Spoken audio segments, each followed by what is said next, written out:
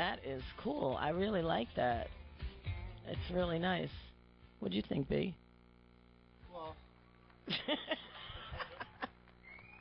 What? It's got this trance type thing. It reminds me. I didn't hear trance so much in that. It reminds me of like some '80s stuff that I used to really like get off on. Yeah. Cool. The '80s are the new black, right? Absolutely. I was going to ask God, you. then we must be really fucking shit because we are the '80s and we don't even try. Alan, what's the beats per minute on that back? song? That BPM would be like it's like 114. And do you ever go faster than that? Yes. Yeah. Absolutely. What's your highest BPM that you get to? We're writing a song right now. It's set up at like 170. Yeah, 212 is like happy hardcore. That's a little bit too exotic even for us. Oh yeah, 170. That's 170 is it's a bit of a more drum and bassy sounding tune, so it's faster. I can dig that stuff too. Yeah, I like it a lot. We go all over the place. We have a lot of elements of rock. We have a lot of different elements of all different kinds of dance music, and we just sort of smush it all together. That's cool. So you're based in New York.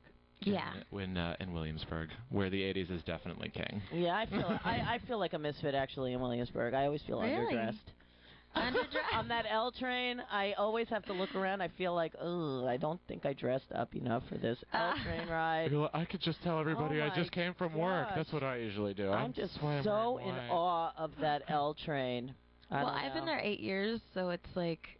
I'm even in awe of it. Oh, yeah. I'm totally in awe. I feel like I'm on vacation when I go to Williamsburg. I always feel like, damn, I want to come back here. And you should. Because I always come back for our show. You know, like, you go to Brooklyn for a purpose. You know, like, I don't know, I'm from 212 land. Sure. And when I go to Brooklyn, I just always think it's like, I have to come back here. What do you think about Brooklyn?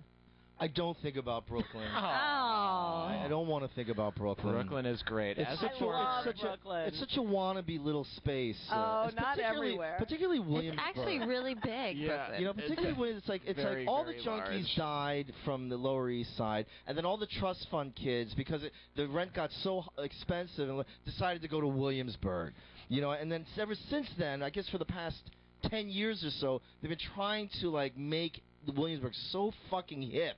You know, but the bottom line is it's all these trust fund kids who are so nerdy, who think they're so cool, and they think that that's the place to be. It'll never fucking be what they think they want it to be, or what they try. The views and opinions of B are not the views and opinions of Charisma Entertainment. And Thank God. You know what? I don't want anybody else to share my fucking opinion, you know? I think it already is. That's it.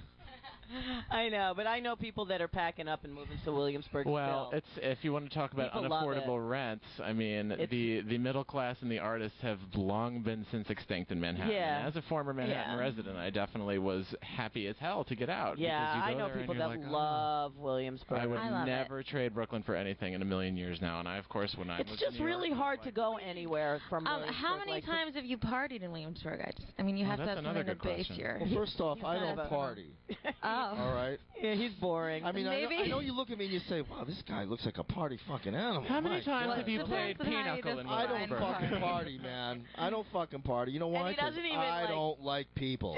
That's why. Oh, well then, Williamsburg. Well, no wonder you don't like the Bronx. There's a reason for everything, Jen. You know that. There's a reason for everything. Totally. Oh, B. Oh. Yeah, he just brings a frickin' shitload of bees in there. Right. Ah, they're coming for their leader. I see. Exactly. I know. It's not the queen bee. It's the All right. Skeletons in my closet. Oh. Won't you share yours with me? Alan has no shortage. So let's start with Jen. Oh, I get it. This is a game we're about to play? Yeah. Awesome. We need to hear a skeleton in your closet. Oh, a skeleton in my closet. I'm like a pretty open person. I don't really keep very many things hidden from So tell us an open skeleton from your closet. What does that mean? We're going to go to Raquel, too. So, Raquel, you better start. I guess for most people... Rachel, her too. I guess for most people, the skeleton in the closet is like something that you hide, something that you're hiding, Not or something necessarily, just something naughty. Naughty. Everything about me is naughty. Well, tell us one good naughty thing. Okay, let's see.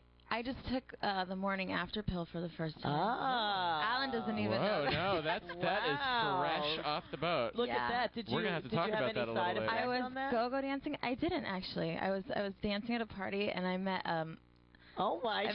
I know. See, I'm telling you, was it's a this skeleton. on Saturday? Yeah, and I met. God. I met a Russian a lot of good model. things happen on Saturday. And a Russian model. I mean, what are you gonna do? Oh my God. You didn't use a condom. I guess we knew. I did, but it broke. I know. I hate that. And it gets better. My girlfriend, who I live with, was slept with him too. No. Let me ask you something. She was like, "Let's keep it." What, the broken But condom? I didn't. Oh no. No, the baby. Let me ask you. You didn't know if you were going to have what a baby. condom? No. What condom did you use? I don't know. I was drunk. Is it the free ones that they hand that like you get at like the clothing stores that have the NYC label on there? Probably. I mean, he's a model, so he probably can't afford. Cheap bastards. Yeah. Oh my. Yeah. So, wait, did so you just people go to the drugstore and condoms say, I want the do morning break. after pill? No, I called Let me ask you a friend. Wait a minute. Was he so huge because of the condom breaking, or was it just a cheap ass old condom? I mean, it could have. She doesn't know. It was nice. She doesn't know if he's big or not. What are you talking It was about? nice. It was like it was appropriate. It was pretty. Like it was a fun night. It was a model. It was pretty. Whatever. I had a good time.